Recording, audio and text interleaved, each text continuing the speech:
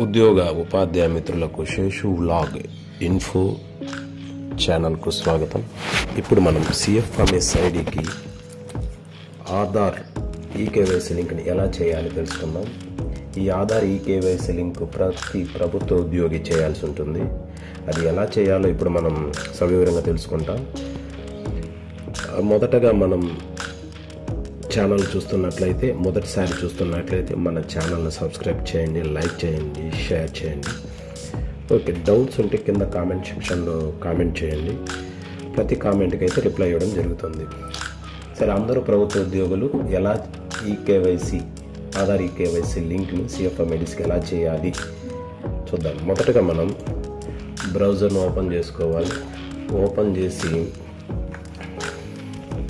మనం హెడ్ లేకపోతే మనకు వెబ్సైట్ తెలియకపోతే cfss హెర్బ్ అని టైప్ చేయాలి. హెర్బ్ అని టైప్ చేస్తే మొదటి లింక్ ఇది ఉంటుంది. మీకు ముందుగానే వెబ్సైట్ తెలిసినట్లయితే herb.apcfss.in మనం ఎంటర్ చేయాల్సి ఉంటుంది. ఎంటర్ చేసిన తర్వాత ఇలా లాగిన్ పేజ్ ఓపెన్ అవుతుంది. ఈ లాగిన్ పేజీలో, ఈ హోమ్ పేజీలో మనము మన యొక్క CFMS ఐడిని టైప్ చేయాలి. ఒకవేళ CFMS ఐడి మీరు మర్చిపోయినట్లయితే నో యువర్ CFMS ఐడి అని ఒక ఆప్షన్ అయితే ఉంటుంది. దాన్ని మనం క్లిక్ చేసి ఒకసారి ఒక నిమిషం దీన్ని చెప్పి దాని తర్వాత మనం ఎలా చేద్దాం చూద్దాం. ఇక్కడ మన మొబైల్ నెంబర్ను టైప్ చేయాల్సి ఉంటుంది. టైప్ చేసిన తర్వాత మన మొబైల్ నెంబర్ టైప్ చేయాలి. టైప్ చేసి జనరేట్ OTP అని వస్తే మన జనరేట్ OTP వస్తుంది. ఈ జనరేట్ OTP మన మొబైల్ పెడుతుంది. మన మొబైల్లో వచ్చిన OTPని మనం ఇక్కడ టైప్ చేస్తే మన డీటెయిల్స్ కంప్లీట్గా వస్తుంది అనమాట. మన డీటెయిల్స్ అంటే మన యొక్క treasury ID, HRMS treasury ID, తర్వాత CFMS ఐడి, మన పేరు వస్తుందన్నమాట. తర్వాత ఎప్పుడైతే మనం CFMS ఐడి తెలుసుకున్నామో తర్వాత మొదటి పేజీకి రావాల్సి ఉంటుంది. అది జనరల్గా మనం herb.apcfss.in హోమ్ పేజ్కి రావాల్సి ఉంటుంది. ఇక్కడ మనం CFMS ఐడిని ఎంటర్ చేయాల్సి ఉంటుంది. నా CFMS ఐడి ఎంటర్ చేస్తాను. పాస్వర్డ్, డిఫాల్ట్ పాస్వర్డ్ ఏమిటంటే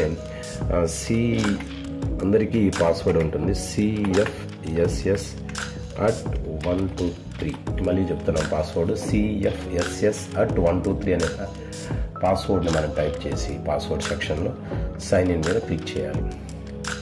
సైన్ ఇన్ మీద క్లిక్ చేసిన తర్వాత ఈ డాష్ బోర్డ్ కనిపిస్తుంది. ఈ డాష్ బోర్డ్ అంటే ఇది కేవలం ఎంప్లాయీస్ ఉద్దేశించిన dash board. DDO dash board డిఫరెంట్గా ఉంటుంది. వాళ్ళకు బిల్ సబ్మిట్ చేసే పవర్స్ ఉంటాయి. మనకు ఈ డాష్ బోర్డ్ ఓపెన్ అవుతుంది.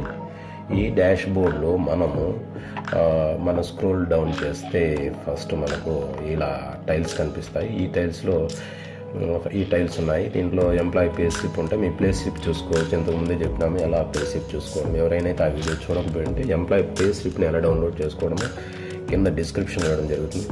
తర్వాత పర్సనల్ డీటెయిల్స్ మనం ఎడిట్ చేసుకొని ఇక్కడ చేయొచ్చు. పర్సనల్ ఐడీస్ మనం కరెక్ట్గా ఉన్నాయో చెక్ చేసుకోవచ్చు. మన account details, bank account details కరెక్ట్గా ఉన్నాయో చూసుకోవచ్చు. మన అడ్రస్ అలాంటి కరెక్ట్గా ఉన్నాయో చూసుకోవచ్చు. మనం ఇప్పుడు ఏ టాస్క్ చేయాలంటే ఆధార్ eKYC కన్ఫర్మేషన్ చేయాల్సి ఉంటుంది. దాని మీద మనం క్లిక్ చేయాలి. క్లిక్ చేసిన తర్వాత మనం ఇక్కడ మన డీటెయిల్స్ ఇక్కడ ఓపెన్ అవుతుంది. మన పేరు, ఇక్కడ designation, department code, department open అవుతుంది. మనం ఏ ఆఫీస్లో పనిచేస్తున్నాము ఆఫీస్. ప్రతి ప్రభుత్వ ఉద్యోగి చేయాలి కాబట్టి ఒక టీచర్లకే కాదు, ప్రతి ప్రభుత్వ ఉద్యోగి మనం ఏదైతే చేయాల్సి ఉంటుంది. ఇక్కడ మన మొబైల్ నెంబర్ ఉంటుంది. ఇవన్నీ కన్ఫర్మేషన్ చేసిన తర్వాత ఇక్కడ ఒక అథెంటికేషన్ ఉంటుంది. దాని చెక్ బాక్స్లో చెక్ చేయాల్సి, I here by authorise to use my Aadhaar linked bank account for receiving government payments across the schemes. I am eligible for and any other payment like salary, pension. ఇప్పుడైతే మనం ఏంటంటే ఆధార్కు ప్రతి ట్రాన్సాక్షన్కు Aadhaar link ఇవ్వడానికి మనకు permission ఇస్తున్నాం అనమాట. ఆ పర్మిషన్ ఇవ్వడానికి మనం ఇక్కడ చెక్ బాక్స్లో చెక్ చేయాల్సి ఉంటుంది. ఇప్పుడు మనం eKYC చేయాల్సి ఉంటుంది. eKYC చేసేదానికి మనం ఇక్కడ క్లిక్ చేయాల్సి ఉంటుంది. ఎలా చేయాలి అంటే మనం బయోమెట్రిక్ ద్వారా చేయొచ్చు, బయోమెట్రిక్ లింక్ ఉంటే, లేకపోతే ఆధార్ ఓటీపీలో తెలుసుకోవచ్చు. ప్రతి ఒక్కరికి మన ఆధార్ మన మొబైల్ నెంబర్తో లింక్ అయి ఉంటుంది కాబట్టి దాని మీద క్లిక్ చేయాలి. ఇక్కడ please click on generate OTP to receive OTP to your Aadhaar registered mobile number. ఇక్కడ జనరేట్ ఓటీపీ మీద క్లిక్ చేయాల్సి ఉంటుంది. ఇక్కడ మన మొబైల్కి ఇప్పుడు మెసేజ్ వచ్చి ఉంటుంది. ఆ మెసేజ్ మనం ఒకసారి ఇక్కడ మనం ఎంటర్ చేయాల్సి ఉంటుంది. ఈ మెసేజ్ని ఒకసారి మనం ఎంటర్ చేయాల్సి ఉంటుంది. మనకు వచ్చిన మొబైల్ మీ మెసేజ్కి వచ్చి ఉంటుంది. ఆ మెసేజ్ని మనం ఎంటర్ చేయాల్సి ఉంటుంది. ఇది ఇక్కడ 6 డిజిట్ మెసేజ్ వచ్చి ఉంటుంది. ఆ మెసేజ్ ఇక్కడ ఎంటర్ చేయాల్సి ఉంటుంది. నా యొక్క ఓటీపీ ఎంటర్ చేస్తున్నాను. 928452 క్లిక్ చేసి ఇక్కడ వెరిఫై ఓటీపీ. ఒకవేళ ఓటీపీ కానీ రాకపోతే మరొకసారి రీసెండ్ చేయాల్సి ఉంటుంది. సరే, వెరిఫై ఓటీపీ మీద క్లిక్ చేయాలి. చేస్తే మనం ఇంతకుముందు CFMS ID మన డీటెయిల్స్ అన్నీ అప్లోడ్ చేయబడింది. మన ఆధార్ అప్పుడు పెట్టిన ఫోటో ఇక్కడ డిస్ప్లే అవుతుంది. నేము, డేట్ ఆఫ్ బర్త్, ఇది కరెక్టా కాదా అని కంప్లీట్ అని సరి చూసుకుని దాన్ని మనం కన్ఫర్మ్ చేయాలి. కన్ఫర్మ్ చేస్తే ఒకసారి మళ్ళీ అడుగుతుంది, పాపప్ వస్తుంది. ఈ పాపప్లో మళ్ళీ అడుగుతుంది, are you sure want to confirm. Yes అని చేస్తే అయిపోతుంది అనమాట. ఎస్ అని చేస్తే మనది అయిపోతుంది, eKYC అయినట్టుగానే. అయిన తర్వాత మన ఇన్ఫర్మేషన్ సేవ్ అండ్ దాదాపు అయిపోయినట్టుగానే save and forward to DDO అనే దాని మీద క్లిక్ చేయాల్సి ఉంటుంది. సేవ్ అండ్ DDO మీద క్లిక్ చేయాల్సి ఉంటుంది.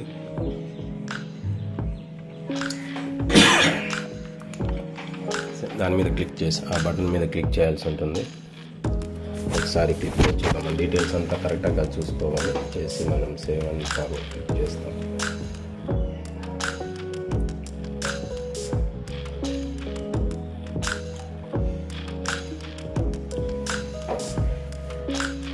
ఒకసారి ఇక్కడ మనం ఆధార్ లింక్ మొబైల్ నెంబర్ని ఒకసారి మనం ఎంటర్ చేయాల్సి ఉంటుంది. 949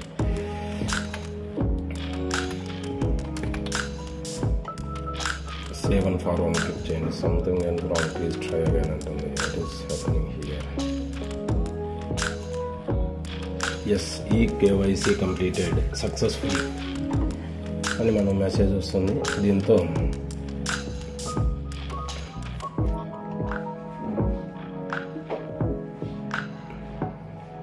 ఇక్కడ లోడ్ అవుతుంది. నెక్స్ట్ పేజీ లోడ్ అవుతుంది.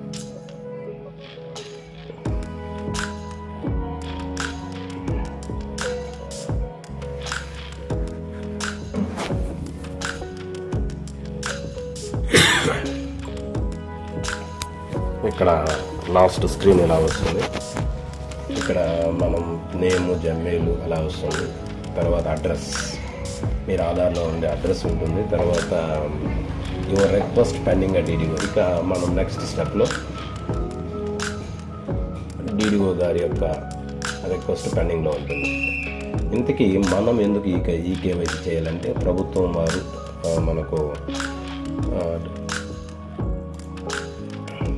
వారు ఈ మధ్య మనకు ఒక GO విడుదల చేయడం జరిగింది. ఆ GO.07 నెంబర్ 7 విడుదల చేయడం జరిగింది. ఇందులో అడాప్షన్ ఆఫ్ 2 ఫ్యాక్టర్ సిస్టమ్, అంటే అడాప్షన్ ఆఫ్ 2 ఫ్యాక్టర్ అథెంటికేషన్. ఏంటంటే ఈ సైబర్ నేరాలు పెరిగిపోతున్న నేపథ్యంలో సెక్యూరిటీ కోసం రెండు అంచెల అథెంటికేషన్ ఎనేబుల్ చేయడం జరిగింది. దాన్ని మన CFMS వాళ్ళు అడాప్ట్ చేసుకున్నారు. ఇది ఎలా అంటే ఇక్కడ to mitigate cyber security risk in the digital financial environment. అంటే CFMS వాళ్ళు ఈ సైబర్ సెక్యూరిటీ ప్రాబ్లమ్స్ని అవాయిడ్ చేయడం కోసం, అంటే హ్యాకింగ్ లాంటివి అవాయిడ్ చేయడం కోసము, మరింత సెక్యూరిటీ కోసము మన యొక్క ఆధార్ని మన CFMS IDకి లింక్ చేయడం జరిగింది. అంటే మన ఫ్యూచర్లో మనం ఏదైనా ట్రాన్సాక్షన్ చేసేటప్పుడు మనం ఓటీపీ వస్తుంది. ఓటీపీ ద్వారానే ప్రతి ఒక్క ట్రాన్సాక్షన్ జరుగుతుంది. The two-factor authentication is mandatory for accessing CFMS and HERB applications. ఎప్పుడైనా CFMS వెబ్సైట్లో మనం వెళ్ళాలంటే తప్పనిసరిగా ఈ యొక్క అథెంటికేషన్, ఈ లింకింగ్ అయితే చేసుకోవాల్సి ఉంటుందండి. ఈ all employees and pensioners and persons, ప్రతి ఒక్కరూ దీన్ని, ఎంప్లాయీస్, పెన్షనర్స్ ప్రతి ఒక్కరూ దీన్ని ఎనేబుల్ చేసుకోవాలి. ప్రతిసారి మనం వాడేటప్పుడు ఈ వన్ టైం పాస్వర్డ్ మన మొబైల్కి అయితే వస్తుంది. ఆ వన్ టైం పాస్వర్డ్ ఎంటర్ చేసినప్పుడు మాత్రమే మనం హెర్బ్కి మనకు లింక్ అవుతాం.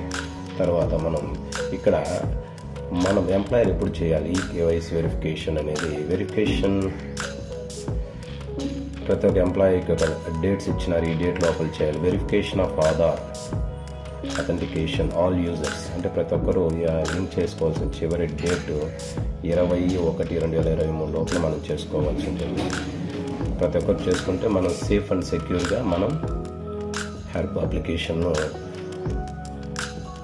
మన శాలరీ డీటెయిల్స్ను తెలుసుకోవచ్చు అన్నమాట.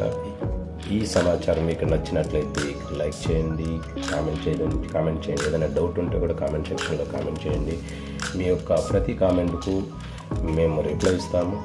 తర్వాత మీకు ఏదైనా కొత్త వీడియోలు కావాలని కూడా కామెంట్ సెక్షన్లో పెడితే బాగుంటుందని అనుకుంటున్నాను. థ్యాంక్ యూ అండి, థ్యాంక్ యూ. ఈ వీడియో చూసినందుకు ధన్యవాదాలు. Thank you.